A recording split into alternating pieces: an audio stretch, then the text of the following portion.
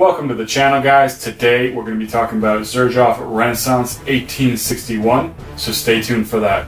And if you like the content, don't forget to hit that like and subscribe button down below. It really helps me grow my channel, and I do appreciate it a lot. Now, Renaissance 1861 was released in 2011, and it has top notes of bergamot, lemon, tangerine, and petite grain.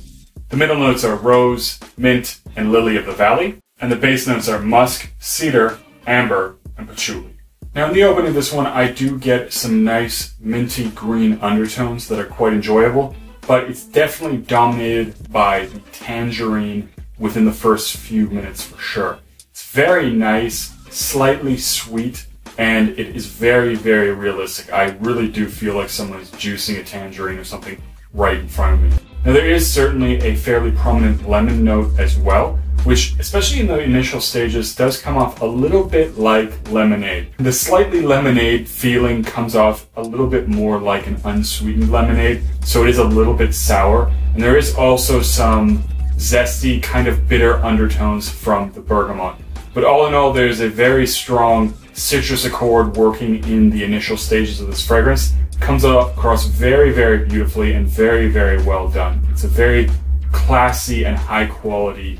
Now, the overall greenness does come across as being somewhat leafy, and actually it's also very, very realistic at this point. I get a definite leafiness. It really does kind of feel like being surrounded by leaves, because there is just this very, very realistic leafy greenness hanging out there with these citruses. So it is really enjoyable opening. I think it is very classy as well, and it is certainly citrus heavy with a nice green undertone. Now, when this one dries down, the citruses definitely softened up, so it's definitely not as citrus heavy. Although I will say that for a very long time, I do certainly detect those citruses. And especially for fragrance notes that are not really that well known for sticking around that long, these notes do linger for a very, very long time. So that enjoyable, very citrus heavy opening certainly does persist very, very long time, and it does add a very nice dimension to the dry down.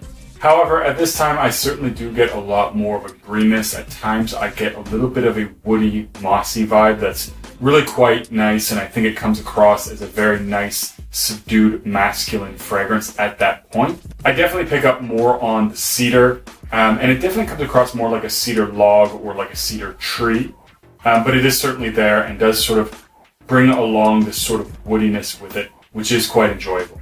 At this stage, I certainly feel like there is a little bit of push and pull between that citrus-heavy opening and a more woody green dry down.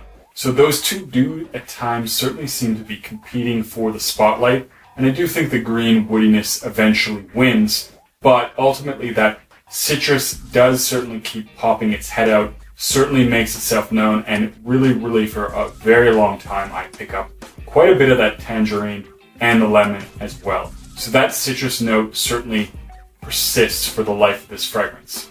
Longevity, this one lasts an incredibly long time. So I get about 10 hours on my skin and will certainly last on my skin even after washing it.